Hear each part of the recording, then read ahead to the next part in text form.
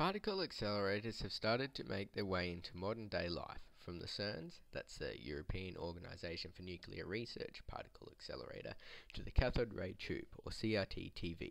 In principle, a particle accelerator uses electromagnetic fields to accelerate a projectile to mind-boggling speeds. In this video, we will be looking at two forms of particle accelerators, the coil gun and the railgun. Both have the same objective, to fire a projectile only using electricity. The coil gun is, in principle, a coil of wire and a ferromagnetic core for the projectile, or a solenoid, but instead of using a battery that delivers a relatively slow electronic pulse, a capacitor is used to deliver a strong electric current, producing a magnetic field to attract the ferromagnetic bullet, and a short enough pulse to turn off before the bullet reaches the middle of the coil, where the opposing magnetic field would cancel out the attraction, causing the bullet to stop. Then the next coil activates, attracting the bullet further, and then the next, depending on how many coils there are. The momentum the bullet now has carries it through the barrel and sends it flying off to its target at very high speeds.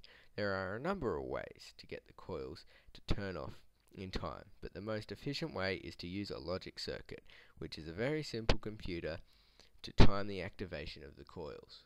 Now to the physics behind all this. The principle we are working with is the right-hand grip rule, which states that a current flowing down a current-carrying conductor from right to left, the magnetic field will be in a clockwise direction. Using this rule, you can then wind a current-carrying conductor around a non-conducting material, a plastic tube for example, and presto, the magnetic fields of all the current-carrying loops are in line.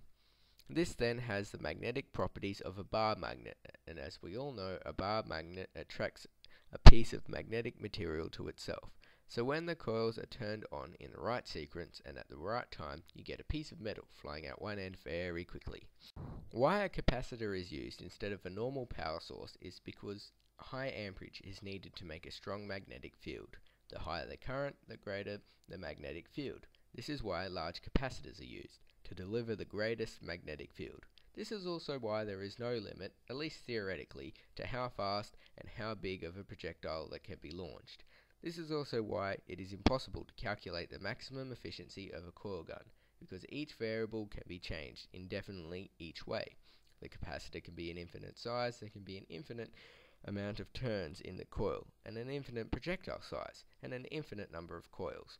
This is why most coil guns are very inefficient, transfer of energy wise, because it is by definition a mathematical impossibility to calculate the perfect combination for maximum efficiency.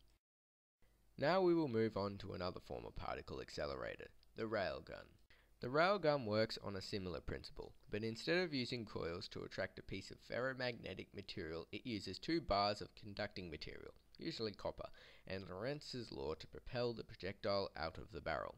Lorenz's law, i.e. the right-hand thumb rule, says that the thumb pointing in the direction of the conventional current, a positive charge, the fingers of the right hand pointing in the direction of the magnetic field, and the palm of the hand gives the direction of the force.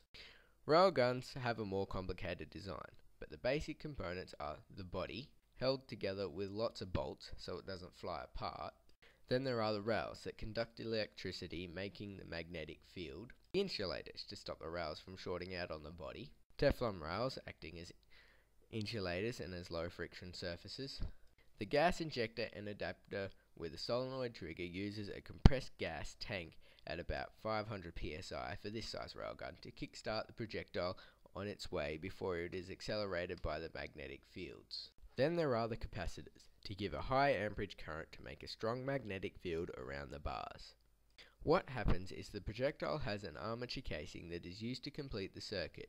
Then, because of Lorenz's law, the projectile is moved forward until they leave the barrel, and the way that it is designed, the armature flies into pieces, leaving the main projectile to speed away to its target.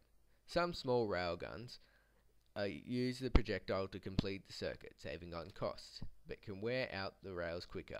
Because of its speed and momentum, there is no need for a warhead, but instead to inflict damage to a large area, the projectile would break into thousands of ball-bearing-like pieces and have an effect like a shotgun. Where railguns have an advantage over coil guns is the speeds that they can actually reach.